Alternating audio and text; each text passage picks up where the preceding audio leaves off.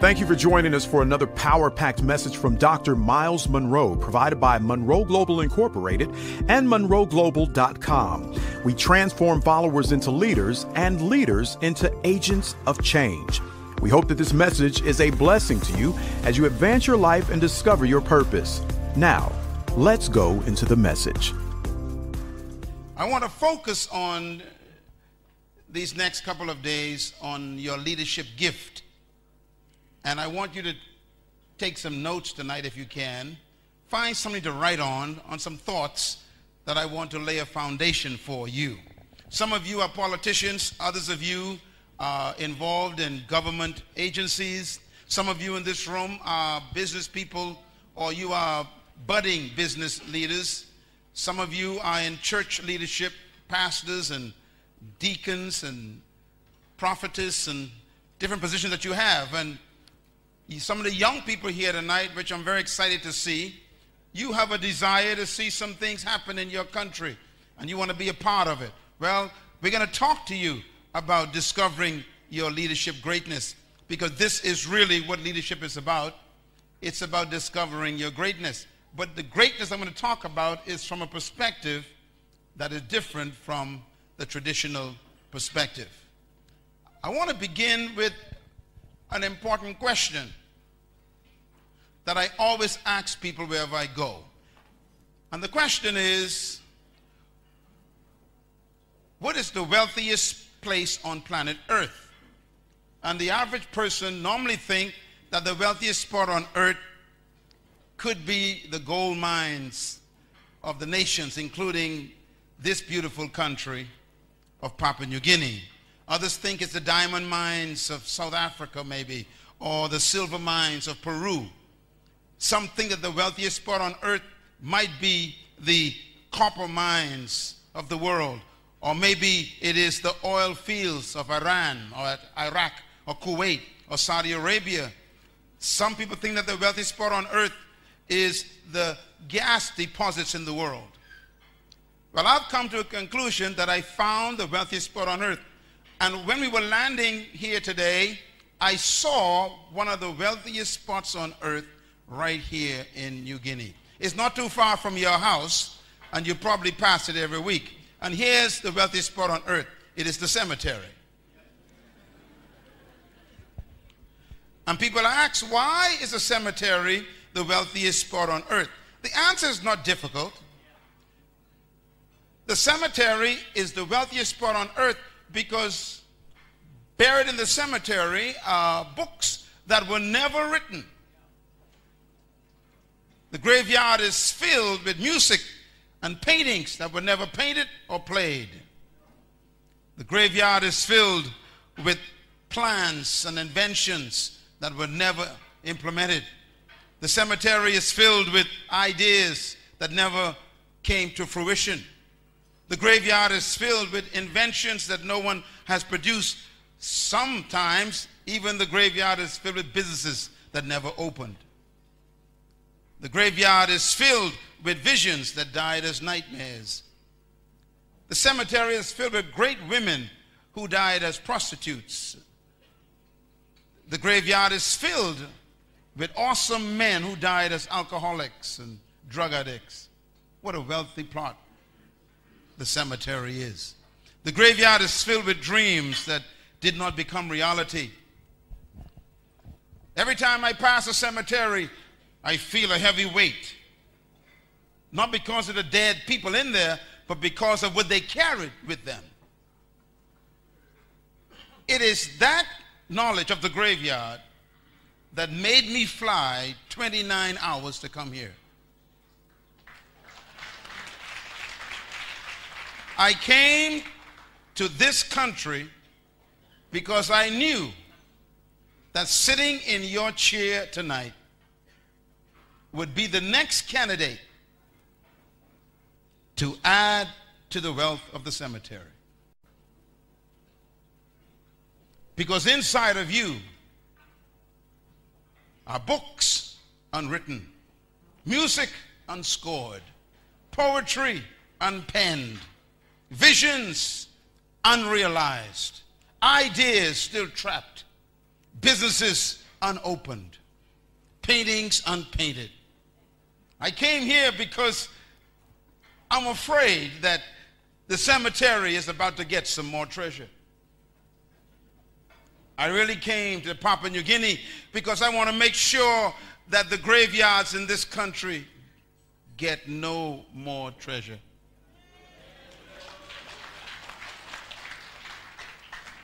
I came to this nation because I came to help you die empty. And this is what drives me all over the world.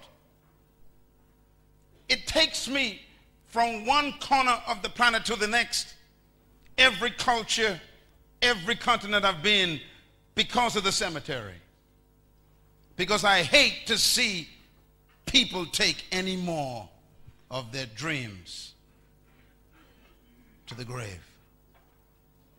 I hope that these next few hours that we spend together in this nation these days would cause you to also make a decision that I made over 41 years ago when I decided that the graveyard would get nothing from me.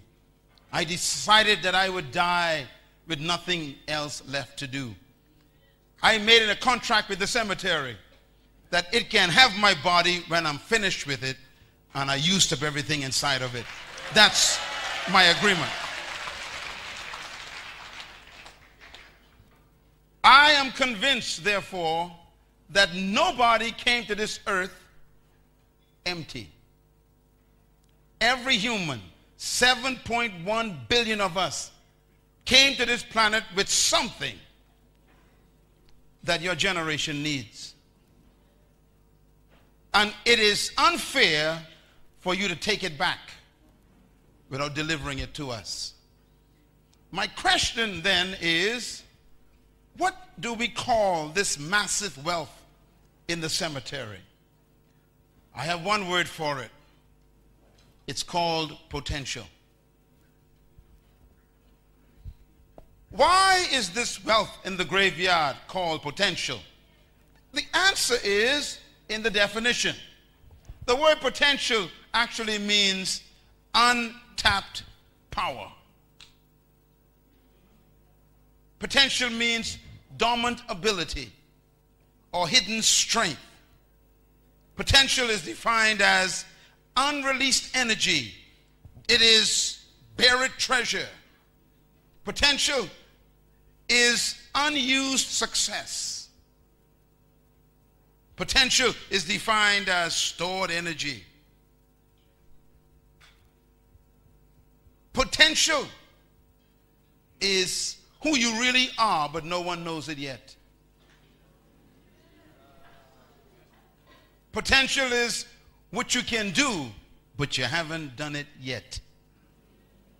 Potential is how far you can go in life, but you haven't gone yet. As a matter of fact, I discovered that once you've done something, it is no longer your potential. Potential, therefore, is trapped power. This powerful concept of potential is what motivates the Creator himself. As a matter of fact, the Creator named himself potential. There are two words that you might want to remember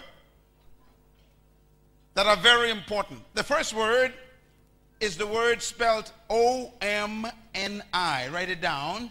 Omni. O-M-N-I. The word omni means all. The second word is potent.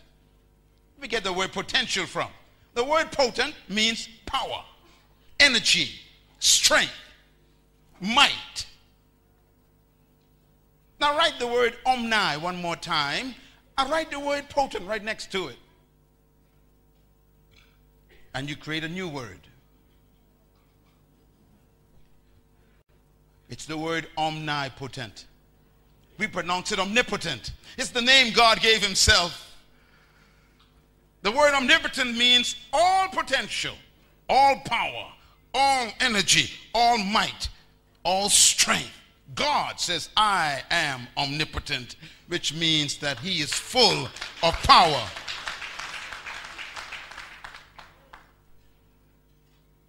Now here's a mystery. Everything God created, he built into it the potential principle, which means that God will always hide the finished product in the beginning. And this is where you and I must discover ourselves. Let me put it this way. I am convinced that God hides the end in the beginning of everything. I am convinced that the Creator never begins with the beginning. He always begins with the end. And then he places the end in the beginning. And he gives you the beginning with the end on the inside. This principle is factually truth in creation and in the Word. This is why God does not create anything anymore, because he finished before he started.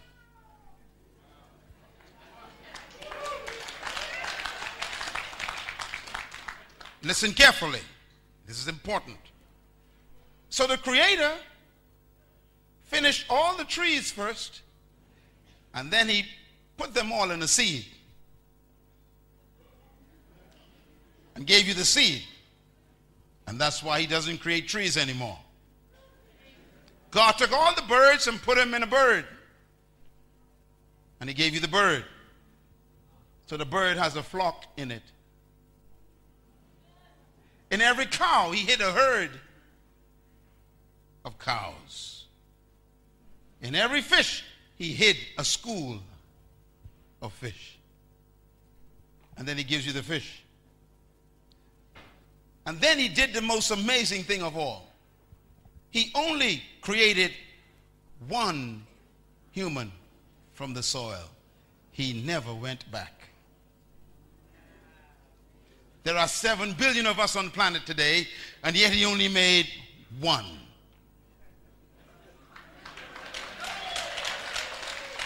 Think, use your mind for a minute. That means the Creator finished everybody and then took everybody and put them in one body and put the one body in the garden. That's why women did not come from the soil.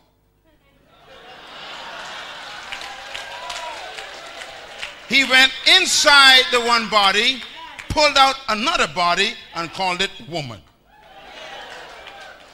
And then he told the man and woman, take out the rest. And we still getting them out every day. Still getting them out every day. Out of one man, he made all the nations of men. Why? Because he's finished.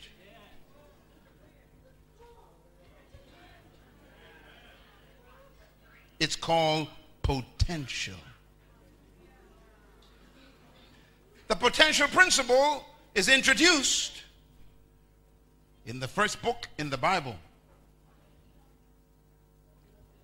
Verse 11 says, and the Lord God said, let the earth bring forth herbs and trees and fruit-bearing plants. And then it says, and let everything that comes forth bring seed after its own kind. And now here's the key. He said, for the seed of everything is in itself. Ooh, that's a good statement. For the seed of everything is where? In itself. What he means by that is whatever thing is supposed to become, I hid it in the thing.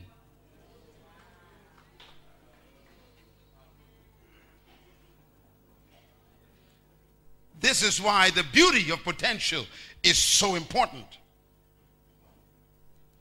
What he's saying is the future of everything is trapped in the thing. And this is why he said the seed of everything is in itself. Let me give you an example. If I hold in my hand right now a mango seed and I ask you, what do you see with your eyes? You will say a mango seed, correct? Sure. But that's not the truth. That's only a fact.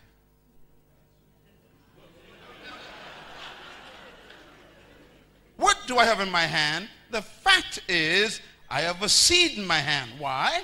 Because a fact is the description of the present state of a thing. I'm going to say it again so you can write it down. A fact is a description of the present state of a thing. That's a fact. This is why you should never believe the facts. Because facts only describe the present state.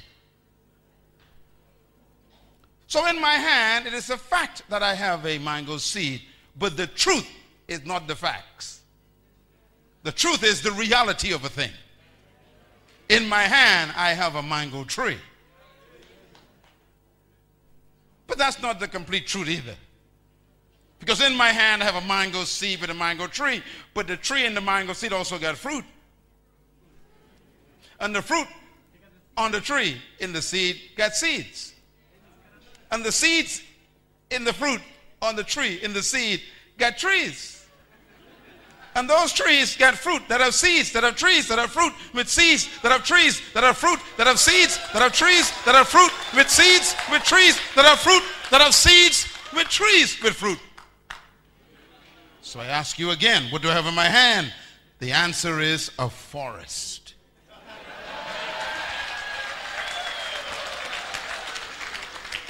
The Creator created everything like that. So in every cow, he hid a herd. In every bird, he hid a flock. In every fish, he hid a school. In every boy, he trapped an awesome man. In every girl, there's a powerful woman trapped. And this is why you should never judge people. You don't know what they're carrying. It's called potential. Tell your neighbor, you don't know who I am, so congratulate me now.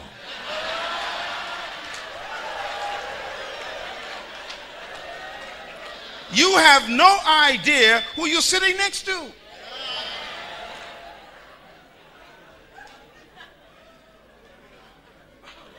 And this is why I say to every one of you,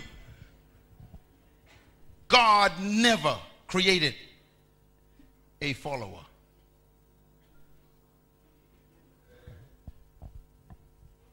The first human God created, he told him why.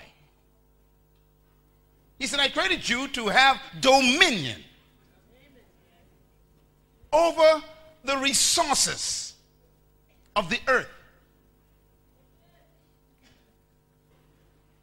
And then he said, let them have dominion.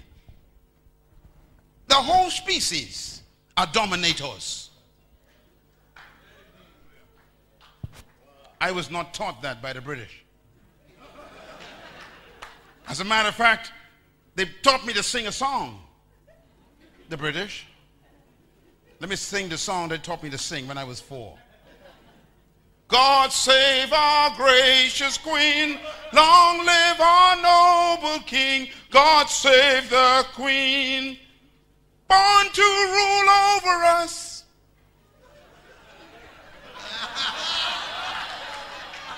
Did you hear the words? Born to rule over me. They taught me that at age 4. By the time I was 6, I believed it. That they were born to rule. They brainwashed us.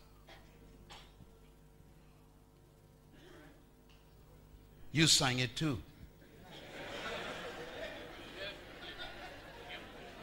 and you are still trying to be delivered from it.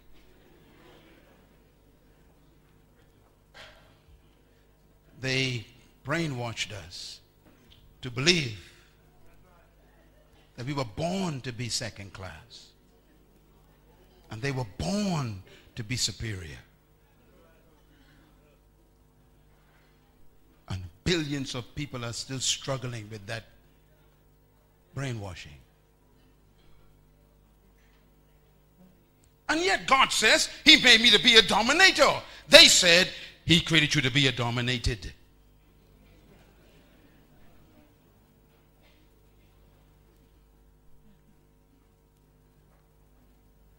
And so we struggle. Who is telling the truth? God or the British? And we are battling that mental conditioning. So every time they show up, we become intimidated, because the remnants of the brainwashing is still present, even though you wear a tie.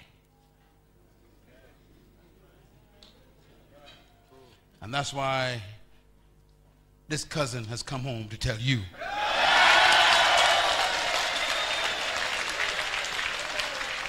Let God be true and every man a liar. Clap.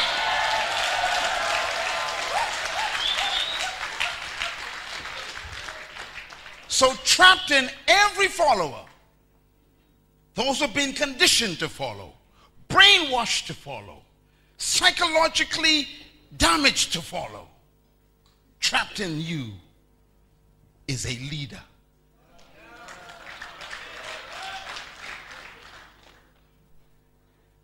And that leader is screaming.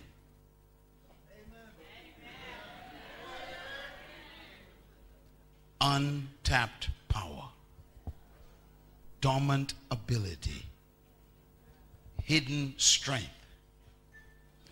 You know, there are two animals that the Creator identified himself with. And these two animals are interesting animals. The first animal he identified himself with is the eagle. The eagle is the leader of all the birds. The second animal the Creator identified himself with is the lion. The lion is the leader of all the animals. As a matter of fact, here's a puzzle. An army of sheep led by a lion will always defeat an army of lions if they're led by a sheep.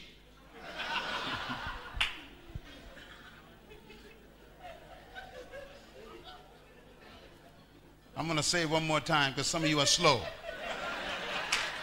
An army of sheep, get it, led by a lion will always defeat an army of lions if they are led by a sheep. What does this parable mean? It means that leadership determines the quality of the followers.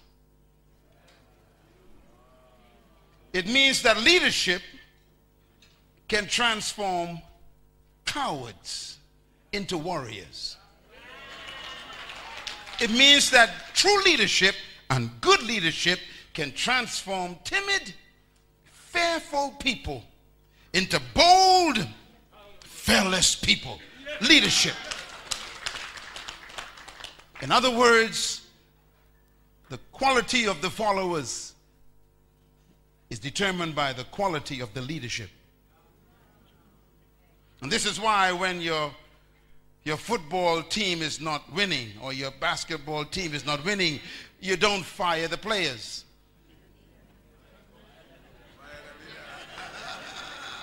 Who do you fire? The coach. Now what's amazing is you fire the coach and you hire a new coach with the same players. And the next season they win. Which means there was nothing wrong with the players.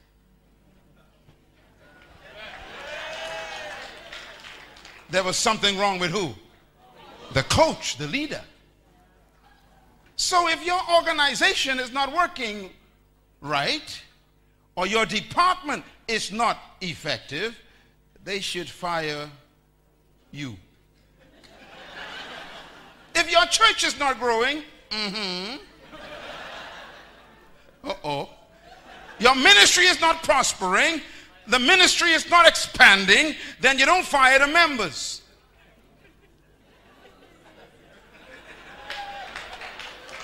You fire who? The pastor. Say it.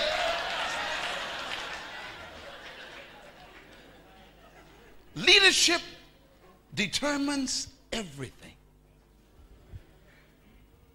This nation is no better than its prime minister.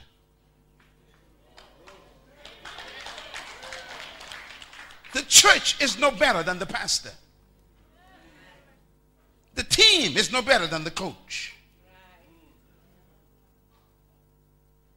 The department is no better than the manager. So if something is wrong with the organization, it's because of leadership. And this is why when man fell through the instigation of manipulation of the woman, God never asked for the woman, because she was not the leader of the home. When something goes wrong in the organization, you always look for the leader. So leadership is the key to everything. Ladies and gentlemen, this is why it's important to understand leadership. The lion is an amazing creature. The lion is the leader of the animal kingdom. Now here's a mystery. The lion is not the tallest animal in the jungle. He's not the strongest. He's not the most powerful. He's not the biggest. He's not the most intelligent. And yet the lion is the leader. Tell your neighbor there's hope for you. Come on, tell somebody there's hope for you. The lion is a mystery. The elephant is 80 times bigger than the lion. The giraffe is 115 times taller than the lion. The hippo is 50 times heavier than the lion.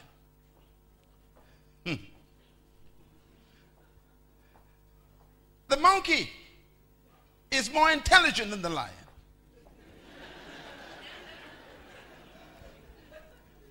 The elephant is more powerful than the lion. The bull is stronger than the lion. And yet, the lion eats all of them for lunch.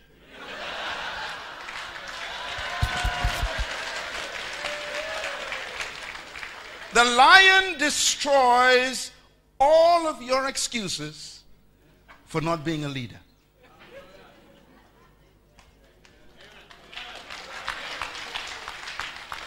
Everything they taught you, the lion cancels. I'm not the strongest. I'm not the most intelligent. I'm not the tallest. I'm not the most powerful. I'm not the most wise. Whatever excuse you come up with, the lion destroys. Which means that leadership has nothing to do with intelligence or power or strength or size. When the lion shows up, all the animals tremble. Why? A leader has arrived. No wonder why God says, I am the Lion of Judah.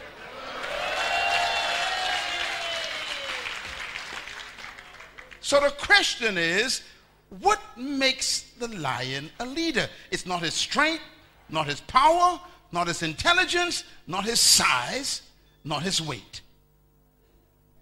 What makes a leader? I give you one word, and I discovered it. The lion is a leader because of attitude. Everybody say attitude. Say it loud. And that's what's trapped in this room. See, leadership is 80% attitude and 20% skill. And this is why most of the leaders of history were not intelligent people. Their attitude made them different.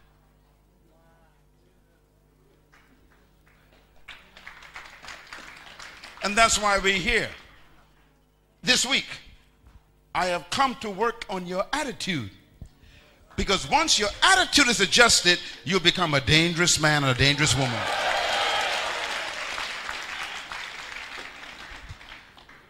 Write this down, please. Attitude is a product of belief. The lion believes something about himself that makes him dangerous.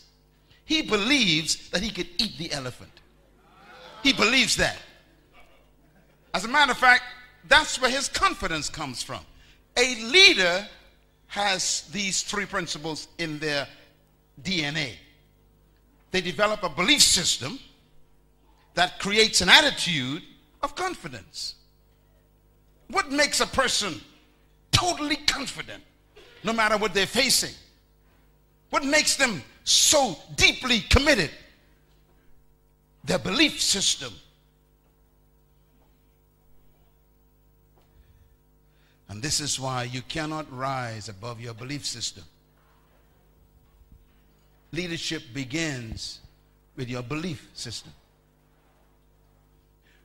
When you discover the truth about yourself and you believe the truth about yourself, you become delivered from other people's opinions.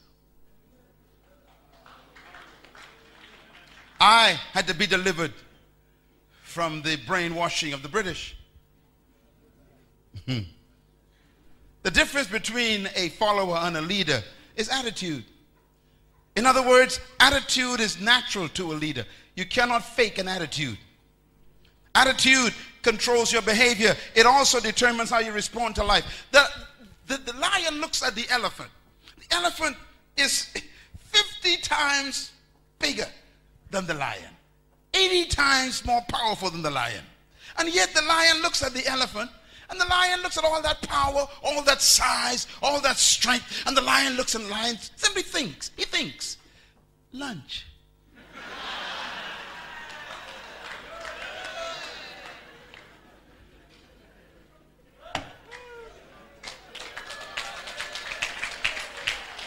That's a leader. He reduces the elephant to a meal in his mind. His belief system controls how he sees. As a matter of fact, leaders do not see with their eyes. They see with their belief.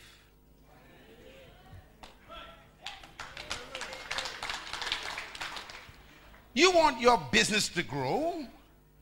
Stop seeing with your eyes. You know, I built a global organization from nothing.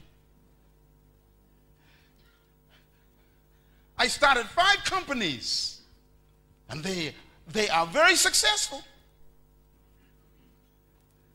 And I run all of them still. From nothing. And I still live on an island 7 miles wide.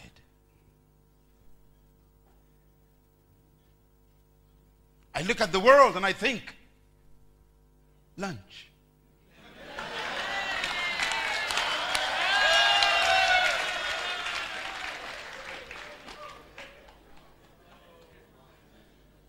Leaders do not see with their eyes. They see with their belief. Because the lion sees the elephant as lunch, what does he do? Instead of running away from the elephant, he runs toward the elephant. See, your belief controls your behavior. No one can make you confident. You need to have a delivery of the truth about yourself. And this is why no human can set you free. Don't confuse independence with freedom.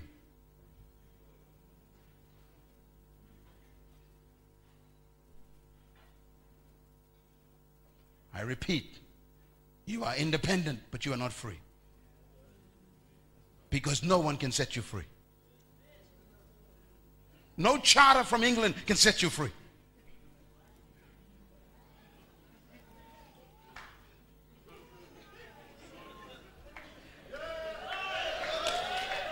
Jesus said, you shall know the truth. Oh, that's deep, man. And the truth that you know will set you free. The truth about you. And I had to discover that. I discovered the truth about me. And it set me free from other people's perception of me. The lion knows who he is. So he lives out his belief. And he eats elephants. It is my hope in the next 3 days that there shall be an emergence of lions all over Papua New Guinea.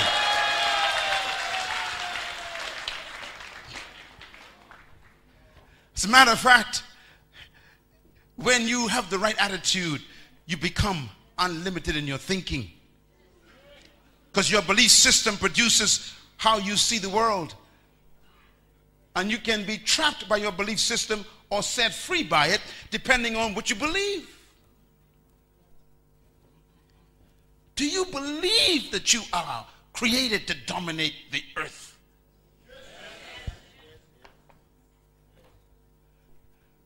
You can know that and not believe it.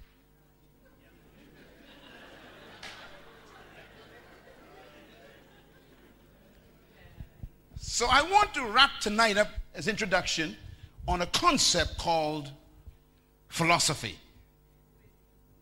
Write the word philosophy down if you get something to write. The word philosophy is important because this is where leadership begins. It begins with your philosophy. Philosophy is a product of your ideas about yourself and about life. As a matter of fact, the word philosophy is two words put together. It's the word philo, which means to love, and osophy means to think. So philosophy means to be in love with your thoughts to the point where you believe them. So a philosopher is someone who thinks about their thoughts and think about what they thought about while they're thinking what they were thinking about while they were thinking about while they thought about what they thought about. And they fall in love with their thoughts so much they believe what they thought about. That's why they think it.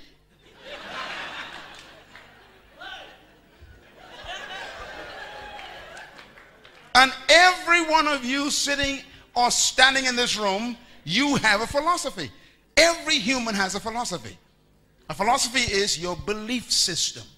And where did you get it from? You got it from your culture, from your family, from your teachers, from your parents, from your friends, from the books you've read, and what you heard people say. You get your philosophy from your environment. That's why it's so dangerous. Because most of what you heard is not true. But you believe it. And that's why you must check your philosophy, because your philosophy determines how you think like a leader. It actually makes you what you are. Your philosophy controls everything in your life because your philosophy is your natural belief system. Philosophy, therefore, is very dangerous because it becomes your lifestyle.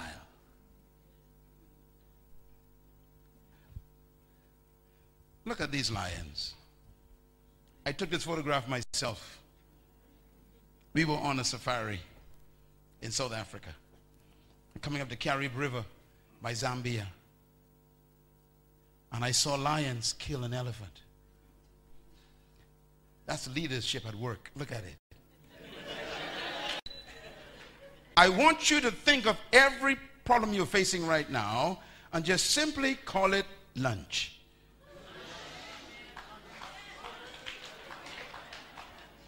Look at that leader. Now, let me tell you something about leadership. I saw the lions surround the elephant. And then someone, as if gave a signal, they all jumped on the elephant at the same time. One went to the neck, dug his claws in. One went to the back, dug his claws in. One went to the hip, dug his claws in. One went to the head. And they were all over this massive elephant. And the elephant began to throw them around like wet rags. Just throw them around. And they wouldn't let go. They dug in their teeth and their claws, and they wouldn't let go. As if they were committed to lunch. The elephant threw them around as if they were just feather. But they wouldn't let go. And they were being tossed around, flung in the air, but they wouldn't let go. And after 25 minutes of watching this, the elephant stopped. And the weight of the lions became like lead because they wouldn't let go. And suddenly, the cats that felt like feather began to feel like steel. And then the elephant collapsed. I learned a lesson that day. Leaders do not quit until they become heavier than the problem.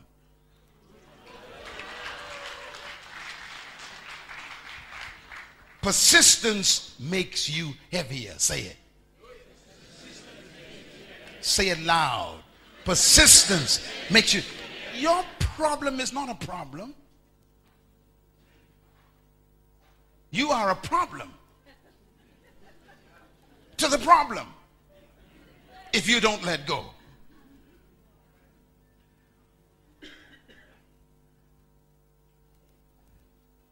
The race is not to the swift.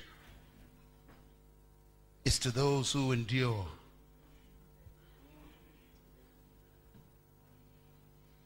We lose not because we lost. We lose because we quit.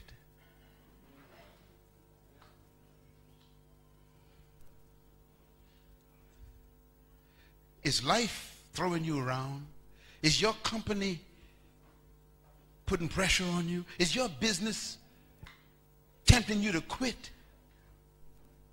Maybe that's why I was sent into your life. Maybe your ministry is so stressful you want to give up. And maybe the Creator sent me just to tell you, hang on a little longer. It's going to come down. Leaders don't quit until they win. I saw these animals totally dominate an elephant because of their conviction and their persistence. Their belief system was so strong that their leadership brought them total dominance.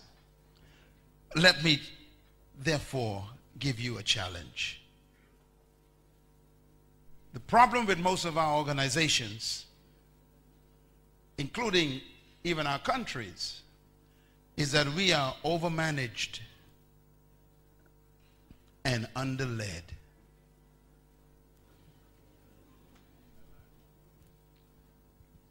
Managers are a dime a dozen. Leaders are rare. And that's why this conference is being called. Because this nation is crying out for leaders.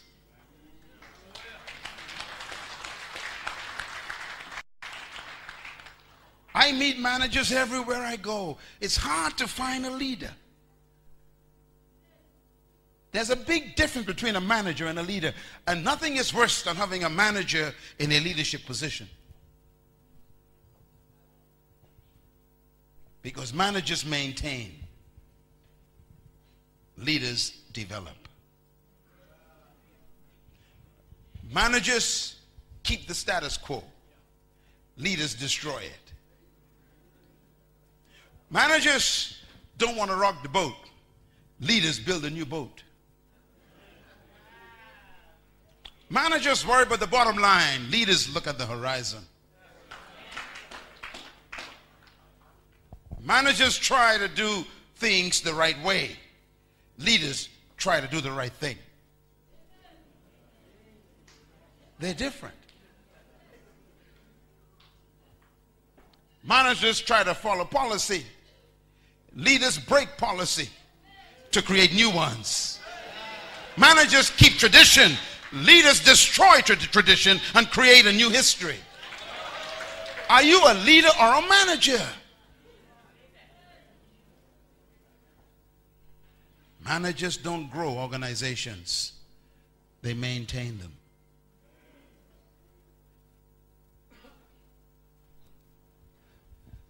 And this is why we must focus on leadership. If we're going to see a new, massive country, I want to give you a definition of leadership that took me 30 years to produce. What is leadership? Very quickly. Leadership is defined as, and it took me 30 years to write this one sentence. Leadership is defined as the capacity to influence others through inspiration, which is motivated and generated by a passion, motivated by a vision that a person has, which is birthed from a conviction that is produced by a sense of purpose. That's leadership. It's very complicated. And each one of you can be a leader, but you got to follow this process. To become a leader, you turn the definition upside down. In other words, leadership begins with, first of all, discovering a purpose for your life, which becomes a deep conviction. That conviction becomes a vision in pictures, which becomes a passion that you want to pursue. That passion then inspires other people. And once you inspire people, they allow you to influence them. And when you influence people, they call you a leader.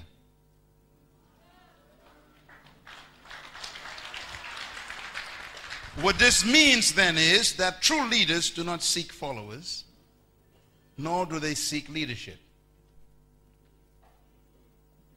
To become a true leader, the first thing you must discover is a sense of purpose for your own life. Why was I born? What do I feel deeply about? What do I feel I'm supposed to do for my generation?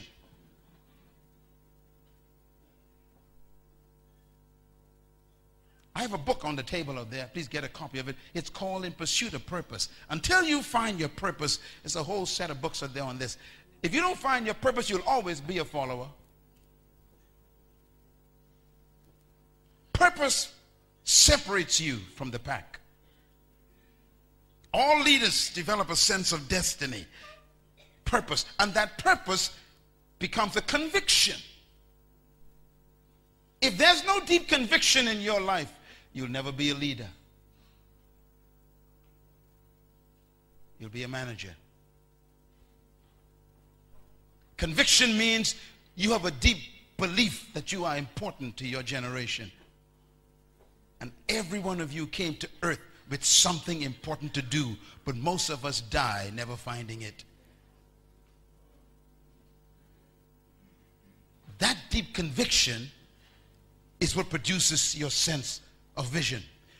Conviction shows up in pictures, and we call it vision. What do you feel deeply about? Most people don't, because they've been taught to simply get an education and get a job and pay bills and die. No sense of conviction about anything in life.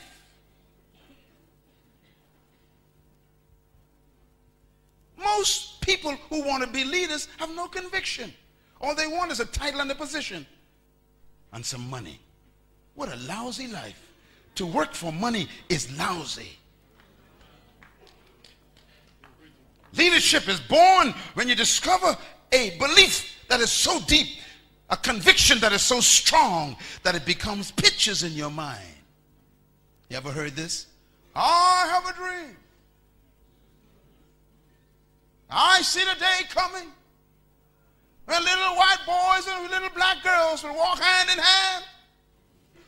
I have a dream. I see the day when a black man will not be judged by the color of his skin, but by the content of his character. I have a dream. Do you have one? Have you seen yours? You see, your conviction shows up in pictures. And your pictures creates what? Passion. Where there's no passion, there'll never be leadership. All true leaders live out of a passion. What is passion? Passion is a desire that is stronger than death. Passion is finding something not to live for, but to die for. Would you die for what you're doing right now? That's the question. Leaders are dead people. They died to their own self-preservation.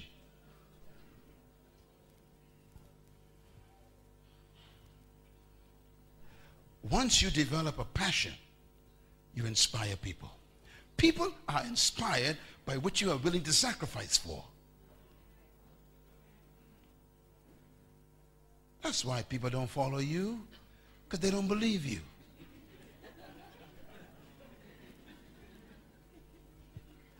Jesus Christ is an amazing man. He said something one day that disturbed me. He said, a hireling looks after the sheep. That's a manager. And when the wolf comes, the hireling runs.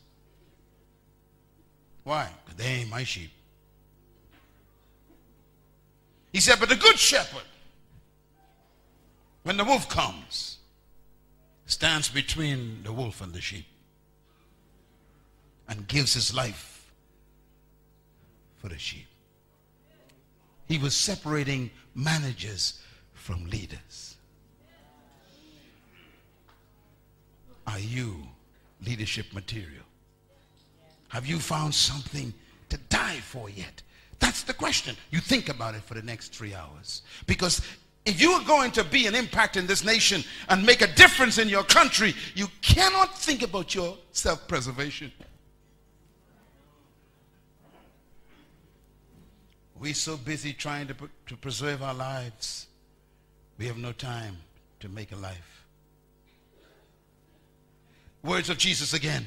He said, if you want to be great, he says, then you must be willing to lose your life. Because if you save your life, he says, you'll lose it. But if you lose your life, they'll never get rid of you.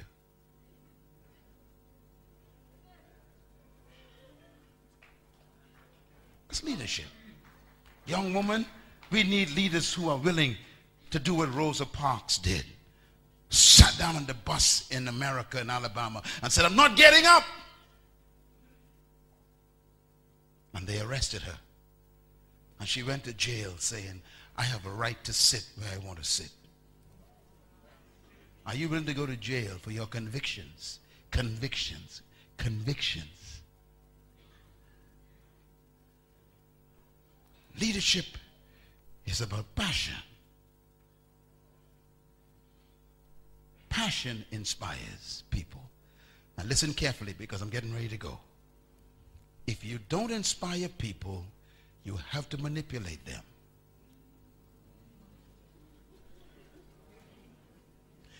And the moment you manipulate people, you are no longer a leader. You are a dictator. True leaders do not manipulate, they inspire. How do you inspire? By your passion. What is passion? Finding something to die for. Are you a leader, young man? Or are you just trying to make a living? this week is your appointment with yourself. I was sent to introduce you to yourself.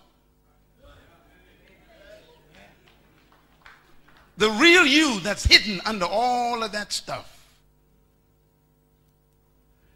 You were not born just to pay bills.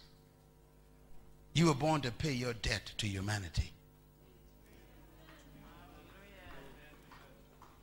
Leaders have a sense of responsibility to their generation. I hope you find it.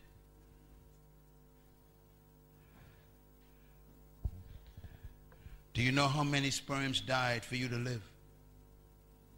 499,000. They were all running toward the egg in your mom. And only one made it. And guess who that was? That was you. That means you won the race before you was even born.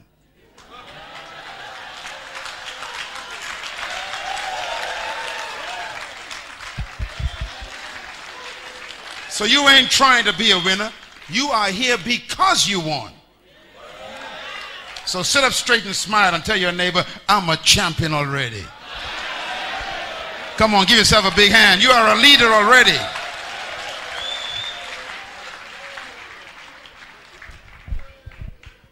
Look at this man. Do you know him? If you look at the list, he's in the list.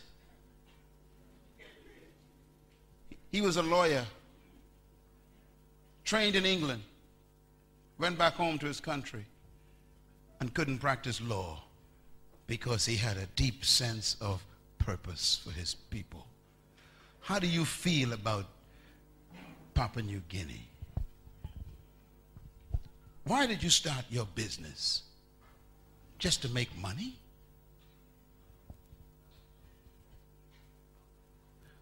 What a lousy life.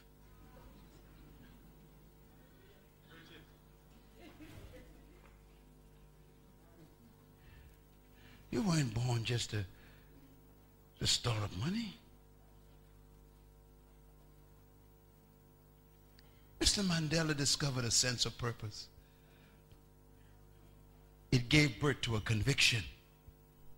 His conviction created a vision of a new South Africa. That vision became a passion that put him in prison for 25 years. So you want to be a leader? No wonder why it's easy to find managers. Because managers can run when the wolf comes. This ain't my company, I'm gone. This ain't my church, I'm gone. Will you go to prison for your conviction? That's leadership. His passion inspired the nations. And once they were inspired, he influenced the whole world. Mr. Mandela never looked for leaders, and he never looked for followers. He simply pursued a passion. True leaders never try to be leaders. They try to be themselves. Have you found yourself yet? Our culture doesn't allow us to find ourselves. Our culture trains us to get a job and to pay bills and die.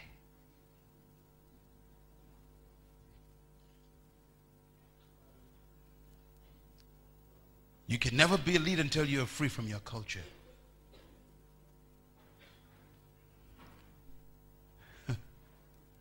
We've been taught and trained to be subservient.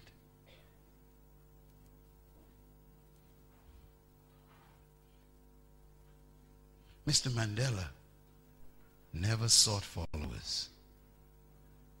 You know, when I first met him, he changed my life because he taught me these 12 things about leadership. You find a purpose. It gives you a vision. That vision becomes a passion, which becomes a conviction.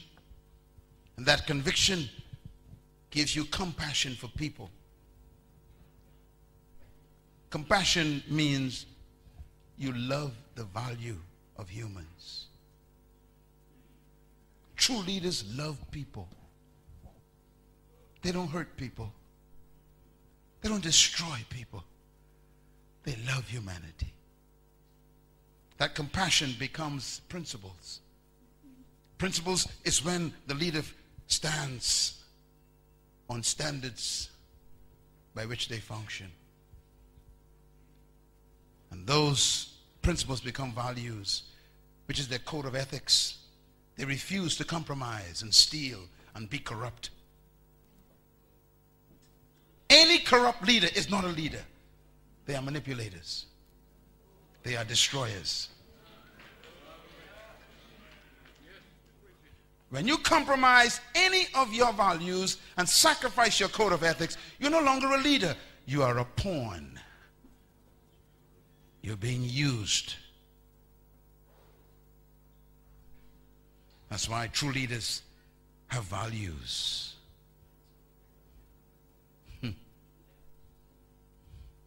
The Apostle Paul was a great leader.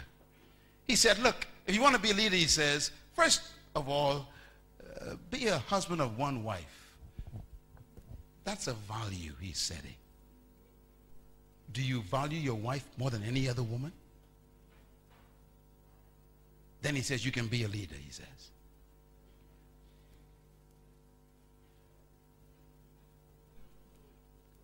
Ethics.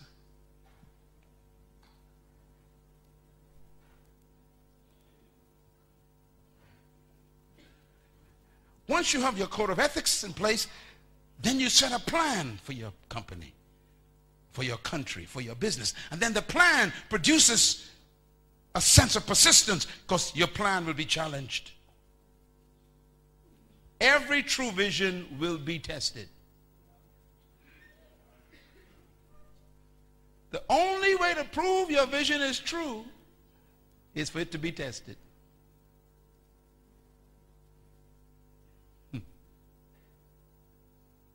People will fight your vision. They'll reject it. They'll oppose it. But I learned something years ago. Until you've been completely rejected, you'll never be completely accepted. Stop looking for approval all the time. If everybody agrees, you're going in the wrong direction. Leadership attracts opposition.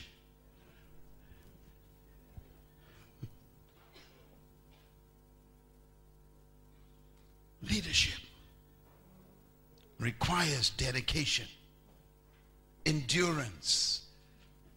And that endurance sometimes demands sacrifice. If I tell you my story, you wouldn't want to be me. Never be jealous of a successful person. You never know the price they pay to become what they are.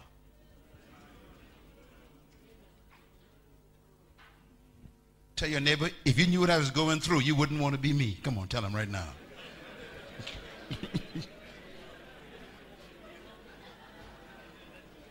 We admire Nelson Mandela. Oh, he's a great man. What a lovely man. And we're so impressed by him. You forgot 25 years in prison away from his family. Sacrifice. And the number 12 is accountability. All true leaders are accountable. They are aware that they must answer to a higher authority. Never trust a man who's not under authority. Never trust a woman who's not under authority. And finally, passion. I want to close on passion for a second. Passion means a leader finds something to die for. Here's a quote from Abraham Lincoln, the man who fought against slavery in America and was assassinated as president of the United States. He said these words, speaking to the Congress that was against him. He said, I quote, "I have said nothing but for what I am willing to live by and if it be the pleasure of the Almighty God, to die by. And he did die. They shot him. That's why we can't get rid of him. He's a leader forever. Nelson Mandela, quote, "It is an ideal for which I hope to live for and to achieve. But if needs be, it is an ideal for which I am prepared to die." Nelson Mandela. I told you leaders are dead people. In their mind, they're already dead. Are you dead yet? We love life so much, we'll always be managers. I like this one the best. And he called his disciples to him and said unto them, "I will be arrested, and they will scourge me, and they will crucify me, and they will bury me. And the third day I'll rise again." Let's get started. That's the way he started his mission.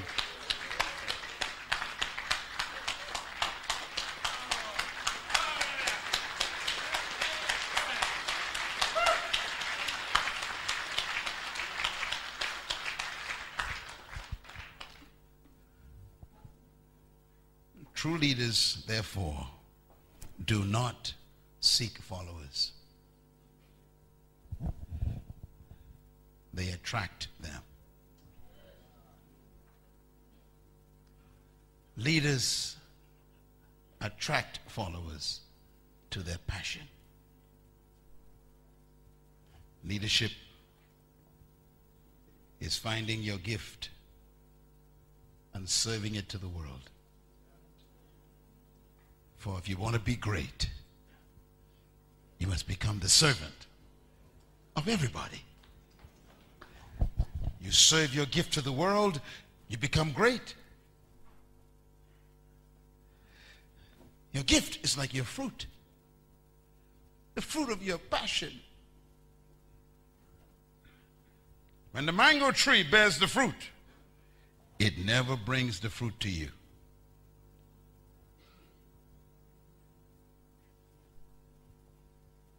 You have to go to the tree.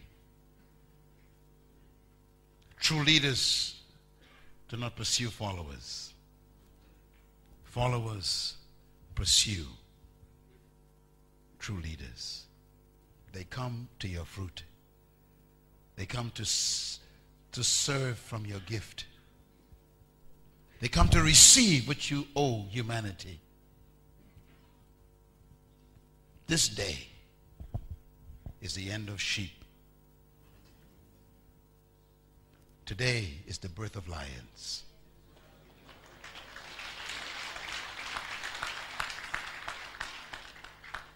When a lion attacks an elephant, it is quite aware it could be killed.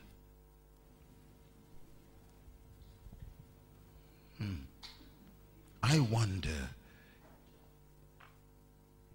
if you are prepared for leadership. This week, there shall be a journey. I will take you on a journey. At the end of this week, I will introduce you to yourself. You are awesome. And the truth about you has not been told.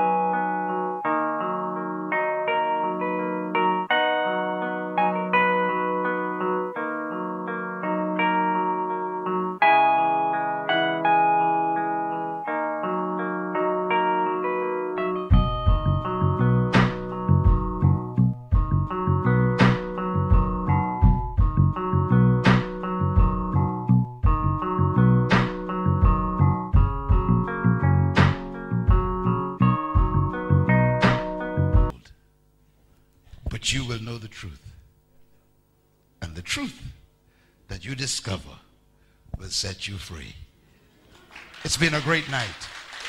Thank you very much. Thank you once again for listening to this message, as we hope that it has been a blessing to you. Our goal is to show you new paths and opportunities so that you can discover your purpose. It is your love, support, and partnership that makes Munroe Global possible. Please visit us online at www.munroeglobal.com for more product, partnership, or to join us at one of our live events around the world.